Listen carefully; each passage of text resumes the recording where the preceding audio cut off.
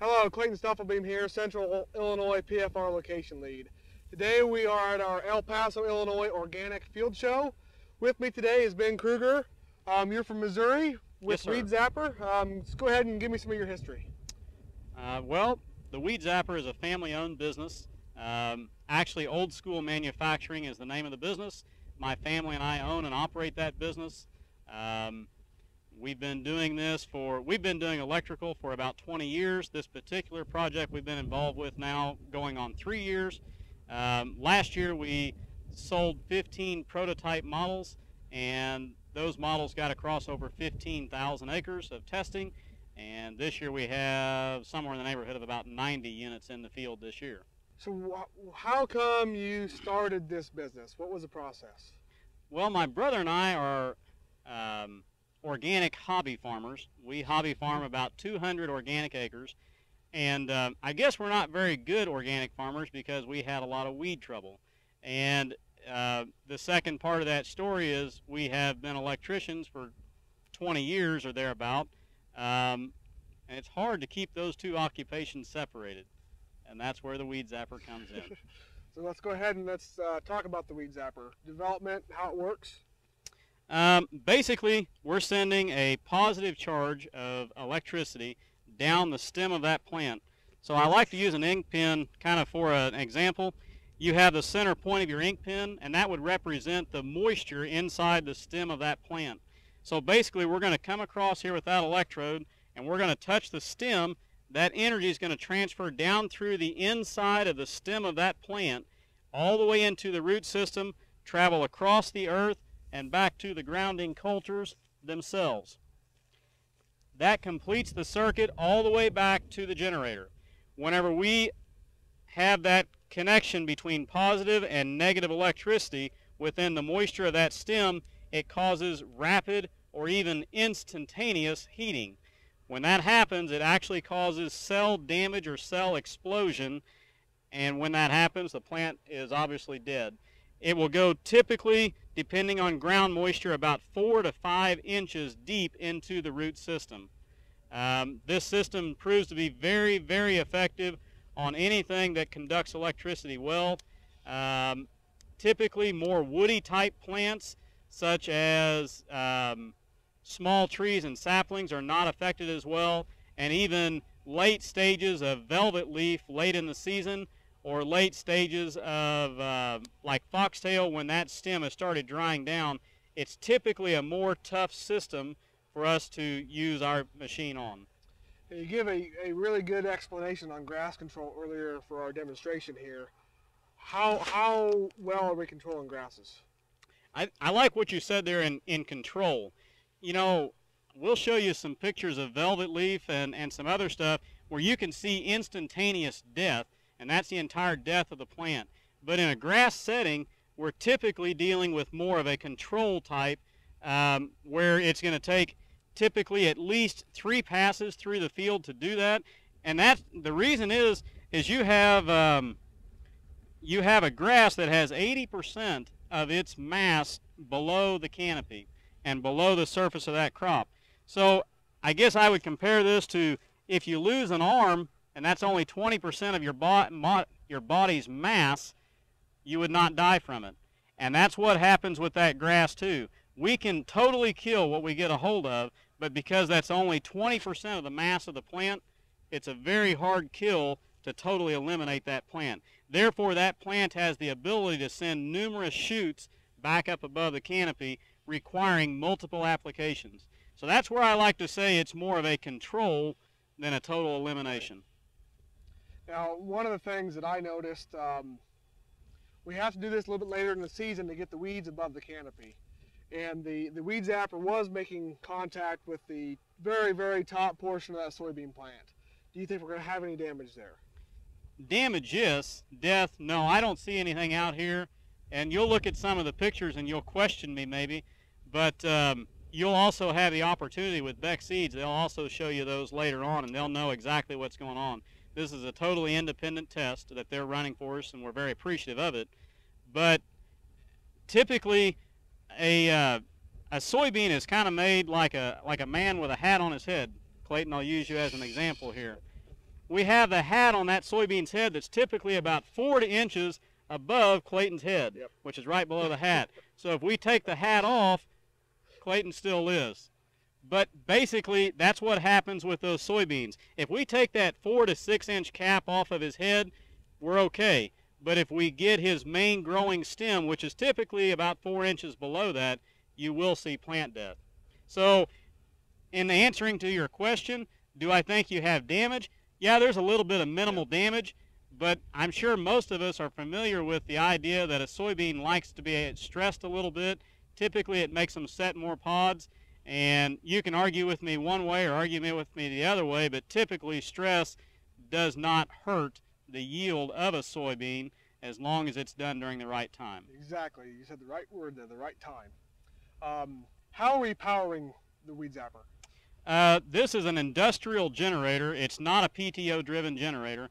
It does use the PTO of the tractor, however. We have a belt drive system. That's one of our 4 layers of protection for the generator itself. So we have a belt drive system that actually drives it off the tractor's PTO. That's why the cart is carried on the rear of the unit.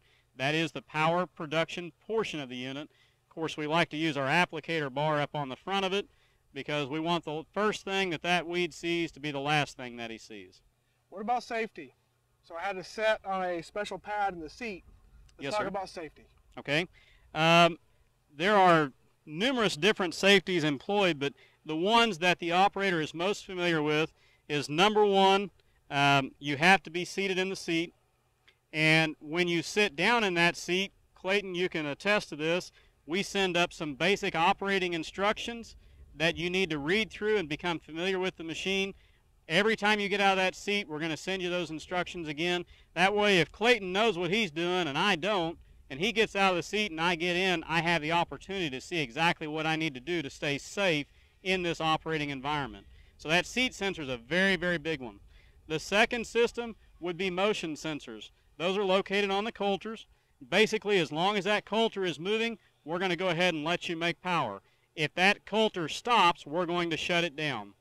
On a larger model that would have wings, it would have wing sensors that would alert the operator if the wing came out of contact with the ground to the best of our ability, so that you would know that your grounding circuit is incomplete at that point and you would need to stop zapping. Very cool. What about, this is a 6-row machine here. Yes, sir. How much horsepower and what's this machine going to cost? This particular machine, I would like to see a minimum of about 150 PTO horsepower on it. You can get by with less than that. I have guys that are running them on 120. It all depends on the weed pressure.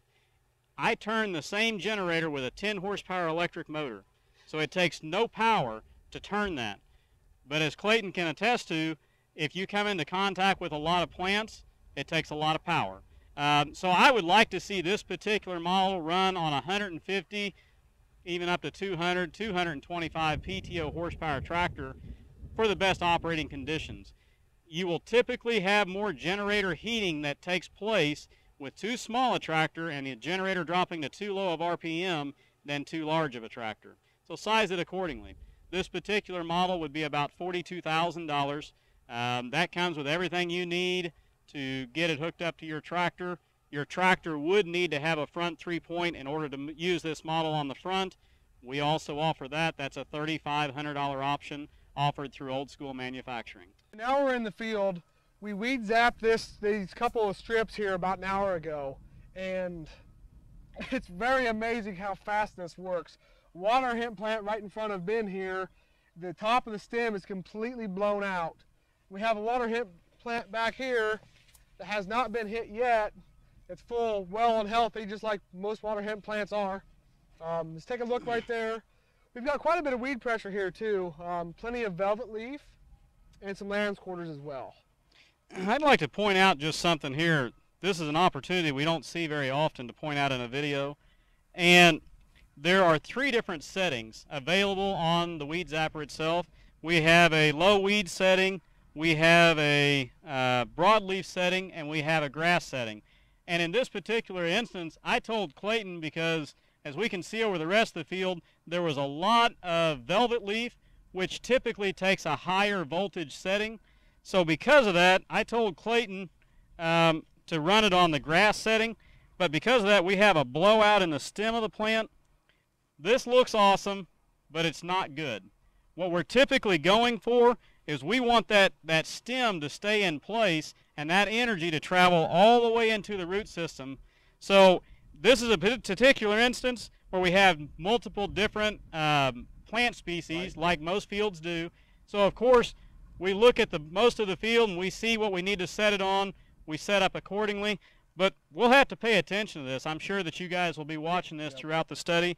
But if you see a lot of these type of damages in the plant, go to a different setting. I really like that broadleaf setting, a little bit lower voltage. It still has the same amount of current, which is what causes the damage, but let's get that forced into that stem better.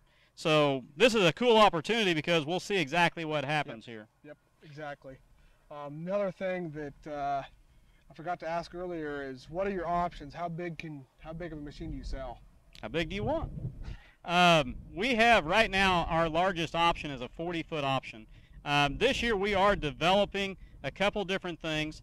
One of those things being an automated height control, which will allow us to go out to a wider boom setting. As Clayton can attest to, he was running a 15-foot model, but you have to focus pretty hard to keep that 15-foot exactly where you want it going across the field. On a 40-foot model, that becomes even more of a challenge. So basically right now we're limited to the operator's ability to control the boom itself and the height application of it. So because we're messing with a plus or minus 2-inch tolerance, it's a pretty tight tolerance. Sorry. 40-foot unit, you're probably running all 3 sections independently height-wise? It's like a sprayer boom? On the 40-foot unit, there's actually 5 sections on a 40-foot unit. And basically it has the contouring ability on all 5 sections to contour independently as you're going across a contouring field or ditches. However, the height control is still the same as what you have it here. You have one height control, so that's where it gets to be a challenge to go farther out. In order to have multiple height controls using hydraulics only, then we would have to depend on the operator to look at this section and this section and this section, and eventually we're going to end up with a lot of damaged soybeans because of that. Or missed weeds. So that's why the next step for us that we're focusing a lot of our development on is an automated height control to give that operator the ability to keep control of more boom at one time. What about other developments? You're working on anything in canopy? We are working on a system that goes in canopy. We're not talking just too much about it just yet because number one, we don't like competition, and number two, it's a concept, and I don't like to talk about dreams. I like to talk about realities. Exactly. I've tested a lot of neat pieces of equipment. I gotta say, there is nothing I've ever tested that gives you instant gratification of watching a weed blow up in the seat of a tractor. It is quite amazing and quite a good opportunity.